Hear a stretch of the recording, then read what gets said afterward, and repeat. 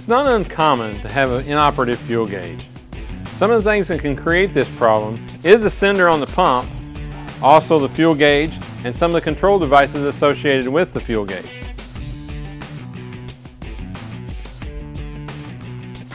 Before I actually show you some of the testing procedures, we're going to talk about the way the sending unit works on the fuel pump. Most senders will look similar to this.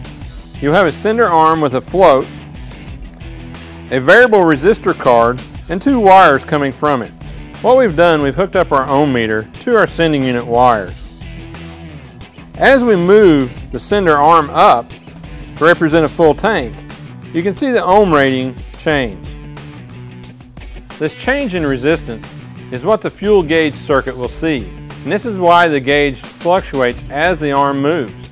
If you have an inoperable gauge, there's a few tests that we can go through to determine if it is a sending unit creating this problem. It's a common misconception that if the fuel pump's running, then there is power going to the sending unit. In reality, these are two separate circuits. As you can see, we have 4 wires going to this connector.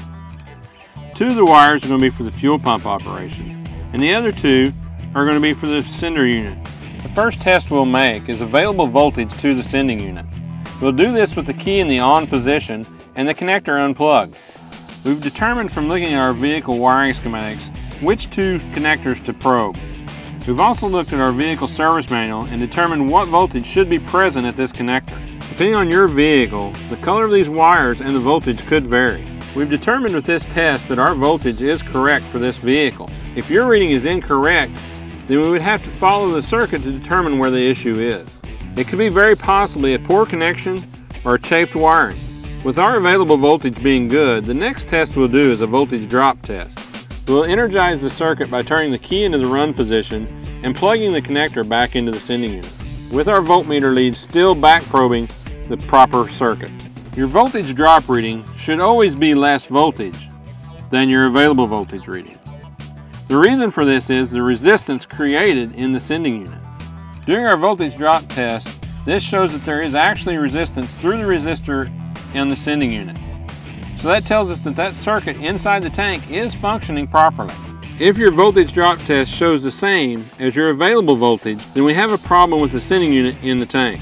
With our voltage test at the tank, we've determined that the sender is working properly. At this point, there are many things that can create an inoperative fuel gauge. That could be chafed wiring, a connector, could be a PCM, could be the instrument cluster. To further diagnose these items, you may be required to use a scan tool. You may be required to remove the instrument cluster. It's very common to condemn the sending unit whenever the fuel gauge is inoperative. But as we can see, there are many things that can create these issues.